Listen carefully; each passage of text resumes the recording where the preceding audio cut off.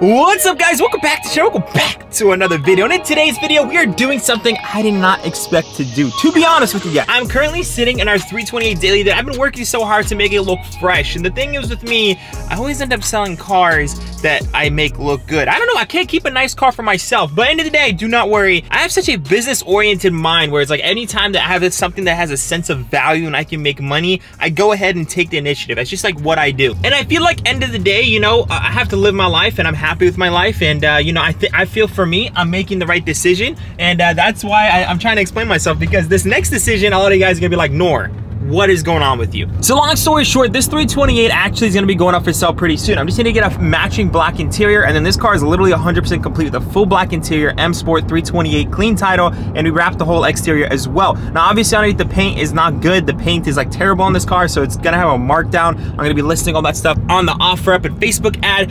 But yeah, the car that we're gonna go get is a car that I actually purchased from auction and it didn't work out. That gives you guys a huge guess, because yeah, I really wanted this car to work out. With this current economy, literally owning a gas vehicle is just, it's making it harder and harder every single day. I feel like having a gas weekend car is nothing wrong with that. I want to have a supercar. I want to have my E91 M3. I want to have those cars that I enjoy on the weekends or drive out for joyrides. But for running errands, I do feel like at this point in our life, an electric car may be the way to go. So that being said, we are heading out to the dealership to put a little bit of money, like I'm talking a few $1,000s, nothing even crazy, on a down payment on a car with a super low monthly payment. I think it's gonna be worth it. I'll show you guys once we actually get there. First things first, and hopefully the last time I have to fill up gas into a daily is the gas station. We have to go to the gas station, and that's, you know, that's what sucks, is that if you had an electric car for a daily, you could just charge it for heading out of the house. You know, I'm trying to justify my actions, and don't hate me, but there's a saying, if you don't adapt, you'll die. It is what it is.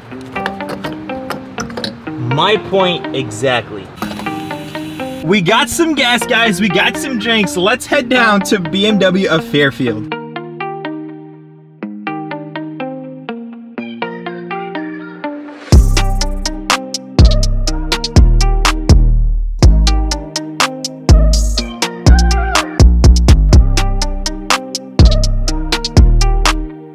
Alright guys, so we just pulled up to Fairfield BMW. Let's go ahead, go in there, see if we can actually get this car. If we can get this car, everything's gonna be pretty dang amazing. If not, we're gonna go out here and be depresso. But we'll keep you guys posted. I don't want to film just yet, just in case it makes anyone uncomfortable. Let's just go ahead and see, get the car if we can. We'll set it up and talk about it.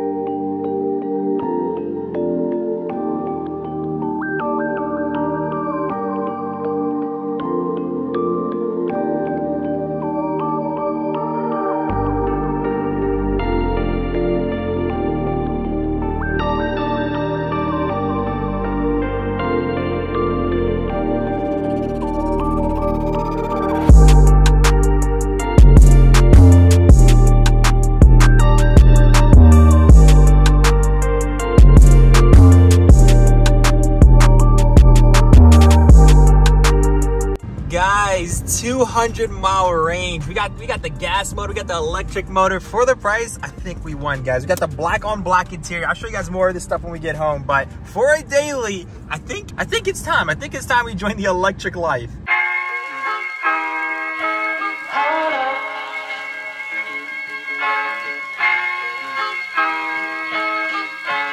I'm so in love with you. You got me down again.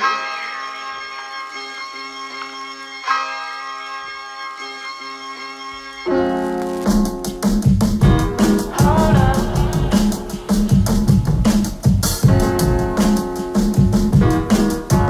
I'm so in love with you. You got me down again.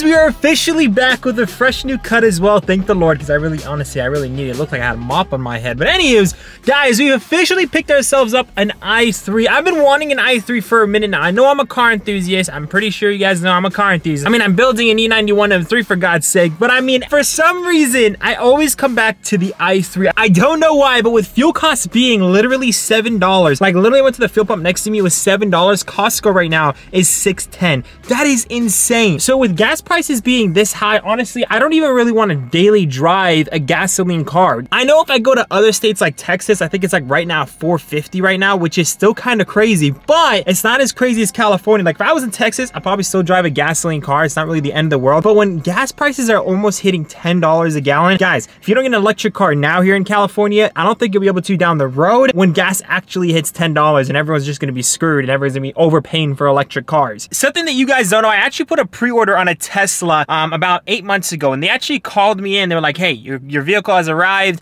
yada yada yada, because a new Tesla was cheaper than a used Tesla. And long story short, with the down payment amount, I would have had to put like $10,000 down. It was like $56,000 out the door, and then your monthly payment was like $705 for 72 months. I was like, oh, that's kind of crazy if you think about it for a Tesla. I mean, if you guys know the build quality on a Tesla, it's not that great. I love Tesla. My dad actually has a Tesla. I've driven it. It feels amazing. Honestly, the technology is really advanced. 260-mile range. Like, it's pretty amazing when it comes to that stuff. But for me, I'm all about build quality. And for those of you guys who has ever checked the panel gaps on a Tesla, I mean, it's pretty much like a McLaren. If you guys ever checked the McLaren gaps, long story short, I'm not gonna bash on McLaren and Tesla right now, but I'm a BMW boy. End of the heart and soul. End of the day, I'm a BMW boy, and that's the reason we ended up picking up this i3. For those of you guys who don't know and that are new to the channel, I actually picked up an i3 like a couple months ago through Copart. Ended up being a complete screw over because I ended up having frame damage. For those of you guys who don't know, this car right here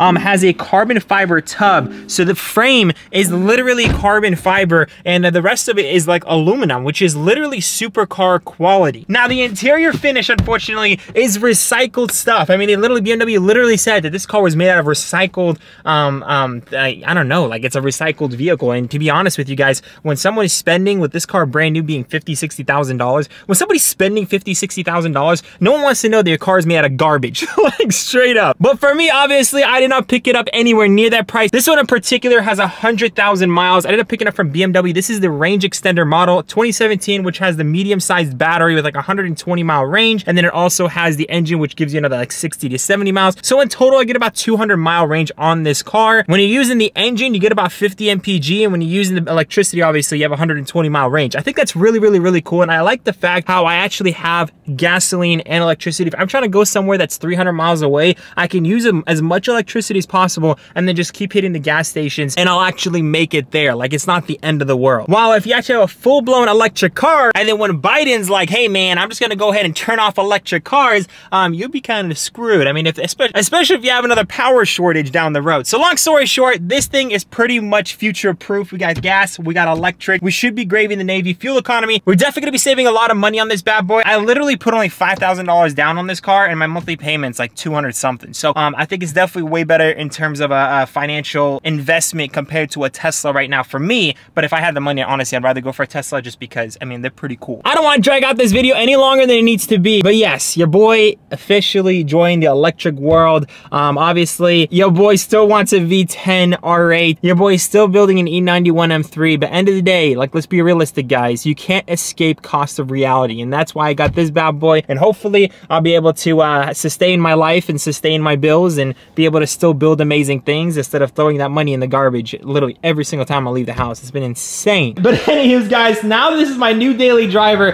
This daily driver, I'm gonna go ahead and finish up the rest of the interior. I just need to put full black interior, put black seatbelts in this car, and then this thing is ready to go. I'm gonna be putting this bad boy up for sale pretty soon here. Now, for any of you guys that are actually interested in this 320, it is a M Sport, factory M Sport, clean title, 160,000 miles on it. I'm almost done with the full black conversion. As black headliner, it has Shadowline package, has Logic 7 sound system that sounds pretty good, and also has keyless entry. So it's got a lot of nice little goodies for a daily driver, and that's actually the reason why I picked up this bad boy. The original color is like that rare blue, but unfortunately, underneath this wrap it was really bad paint. So like, I honestly had to sand down a lot of the paint just to get the wrap to look pretty decent on the car. For any of you guys who end up buying this car, just know that the paint underneath, you do not want to unwrap it unless you want to repaint paint the entire car. That's completely up to you. If you want to spend $2,000 or $3,000 on a paint job, that is up to you completely. But for me, honestly, I didn't really want to do that. But honestly, guys, the day that I actually finished the external look of this car, fully wrapping it, was then literally the next day we ended up picking up this car, which kind of sucks. I mean, I honestly can't really hold on to cars that long. This one, since it is financed and since it is electric, I do feel like I'm going to hold on to it a little bit longer. I'm actually planning on putting some cool wheels on here, lowering it, possibly getting an Aza steering wheel in this bad boy. Let me know down below, but I actually really want to make this thing kind of cool. The world is going electric. Everyone's going to have electric cars, so I think it'd be kind of cool of an i3 that kind of stands out end of the day. But without further ado, guys,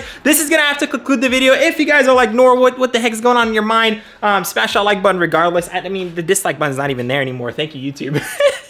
Just smash that like button regardless to help the algorithm on YouTube. That would mean the absolute world. And yeah, that's gonna have to conclude the video. Hopefully the next video I'm gonna be trying to get the E90 M3 in this garage, possibly try to figure out a way to get it started or just get back to working on the E91 M3 because we have so much to do. So if you guys are excited for the future of this channel and possibly the R8 by the end of this year, make sure to smash the like button, support your boy. Without further ado, I love y'all so much. Remember to stay humble. I'll see y'all in the next one. Peace out.